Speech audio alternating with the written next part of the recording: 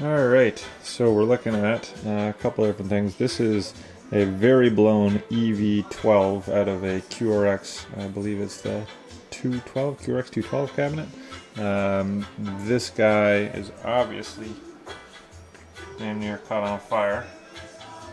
And the reason that it damn near caught on fire is the amplifier that was playing it also damn near caught on fire.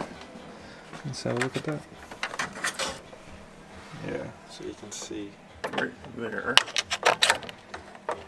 It's all black and there's a little black in there as well. yeah. So this guy was, let's see, I was playing the subs. Interesting. Which we also have a blown woofer from. And this amp is playing the tops, which is doing the same thing, but there's no obvious signs of burning the way there was on that other one. So, but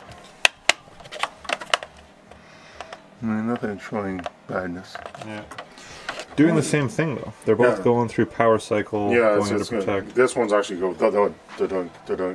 No swollen capacitors, which is fortune or sweating or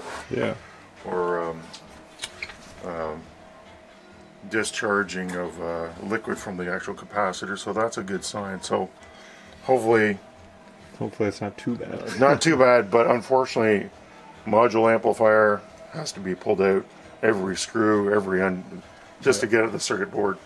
Yeah.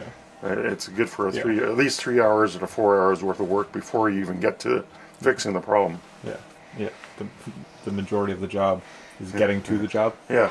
Yeah. Cool. Yeah. So that's where things are at. We'll see if we can get it sent out to Crown hopefully in the next couple of days. I gotta get an RA number from the guys at Crown, and then we'll go from there.